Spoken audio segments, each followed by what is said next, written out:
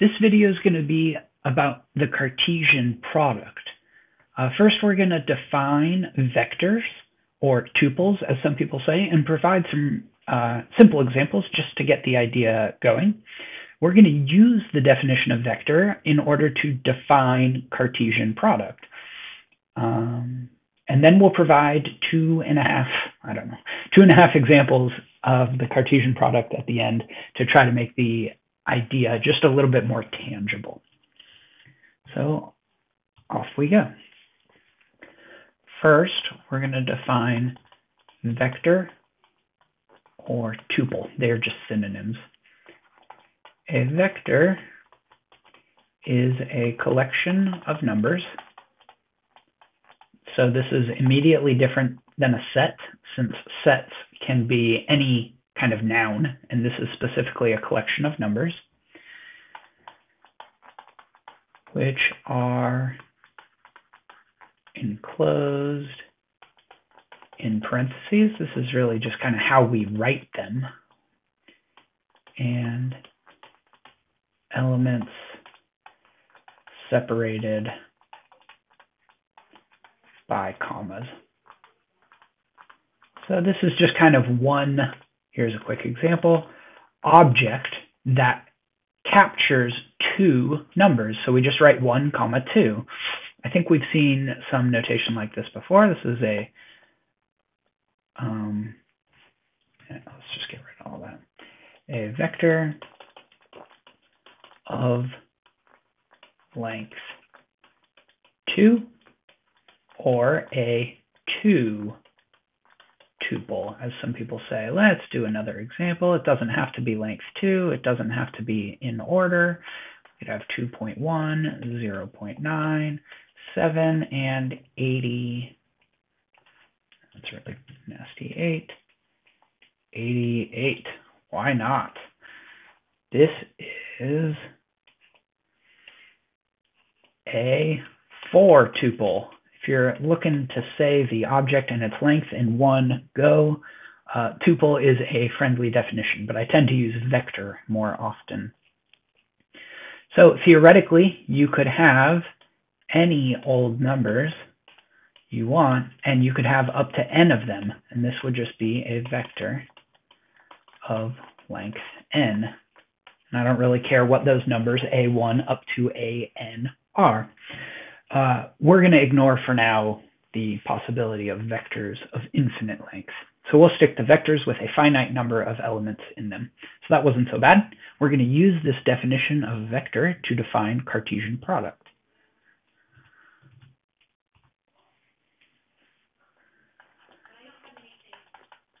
So here we go, Cartesian product. The Cartesian product of two sets is defined as, so let's just say we have two sets and we'll use X to denote our Cartesian product. This is just no fancy X, this is any old X. Maybe like you used to write multiplication, but now when it operates on two sets, it is the binary operation, the Cartesian product. So the Cartesian product, written out like this, is defined as the one set of vectors of length 2 with elements that come from each of these sets we are acting on.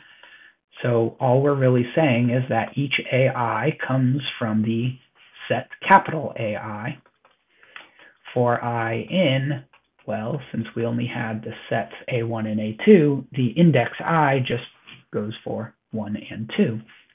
But you can imagine that we can define the Cartesian product against, it doesn't have to be two sets, some number of sets.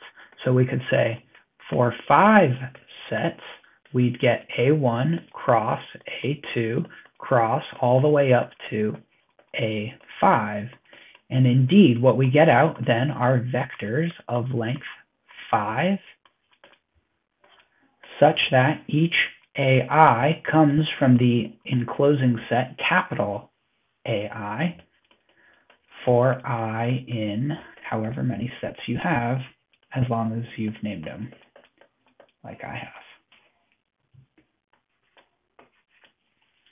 So let's just generalize this a little bit. For n sets, we can shorten this notation here by just saying we have a product from I equals 1 to little n of all the sets ai.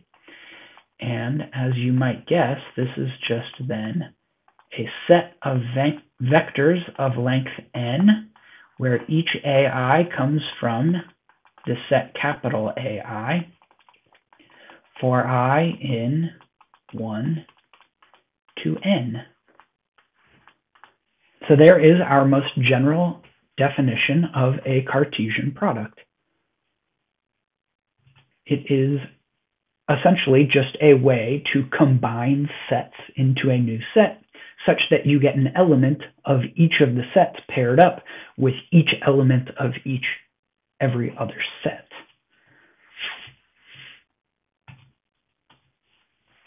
Okay, I think if you're used to a standard deck of 52 playing cards in the US or much of Europe, then you actually could very easily give an example of a Cartesian product. So there are suits, which we could define as the set of, let's see, we've got clubs, diamonds, hearts, and spades. And if you're not familiar with 52 playing cards, I highly encourage you to go look up what I'm talking about here, because A, this example will make a lot more sense, and B, standard decks of 52 playing cards show up routinely in the world of statistics because they're so well suited to probability examples that we will be playing with and solving later on. So we also have then faces as another set, and this is going to be like ace, 1, 2, all the way up to 10. You also have a jack, a queen, and a king. So then the deck itself is really just the set suits, Cartesian product, faces. And what you end up with in the end is the ace of clubs, all the way up to the ace of spades. You've got the 1 of clubs, all the way up to the 1 of spades. And we can continue that all the way up to the, let's see, it would be the king of spades, skipping many more cards in that set. But hopefully this gives you an idea of we're essentially just combining ace with each of the suits, and for each face we're combining each of the suits all the way up to the last of both of the elements, the king of spades. Okay, so that's my first example. My second example is like a plane of real numbers. And in fact, this is such a common space that they denote it R2. And so all we're really doing is creating, let's see, it'll help if I get a straight line out of here, is creating basically from the standard space you use to make a plot, we're just going to have ticks along here. And I don't know, they're just going to denote 1, 2, 3, 4, 5, 6, 7, 8. I'm not going to draw that many on the y-axis. On the x2 axis, 2, 3, 4. So here we go. This point right here can be represented as 1, 1. And this point right here, give or take some, can be represented as 4, 3. So all we're essentially doing, if you consider this whole space such that x2 extends off to infinity, x1 extends off to infinity, x2 extends off to negative infinity, and x1 extends off to negative infinity, R2 is essentially just the real numbers cross the real numbers, and it's equal to the set of x1 and x2, vectors of length 2, where each of the x's comes from the real numbers for I in 1 and 2. So essentially we've just created a plane, a flat surface representing all the points in the space, where you can take each element in the first set of real numbers and connect it with each element of the real numbers, but thought of as a second set of the real numbers. So you can create this entire grid of points laid out in front of you. There's an infinite number of ticks in between each of these integers, and so forth. We call that the plane of real numbers. That is represented by r squared, because then we're just kind of doing some sort of play on the Cartesian product idea. And in fact, this works for really kind of any dimension you want.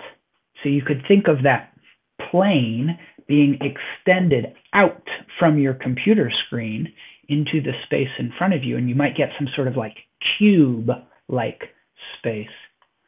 Well, that's just from r cross r 3 times. That's equal to the set of vectors of length 3, such that each xi comes from r for I in 1, 2, and 3. So it's like each r here for each new I is thought of as like an independent copy of the real numbers. You're essentially pulling all the elements from independent copies of the real numbers. And if you extend this down, you can imagine that there is indeed an n-dimensional real number space, where you just have elements in this space that are vectors of length n. It's a little crazy to think about because we even struggle to visualize this kind of space in 3 dimensions. But indeed, in the world of math, it lives up into n dimensions, where each element of this n-dimensional space is a vector of length n. So early on, when I gave you a vector of length 5, I was essentially describing r in the 5th dimensional space. So hopefully that gives us a good understanding of Cartesian products. We're going to see many more examples in the future of this idea because it comes up quite a bit in the world of statistics.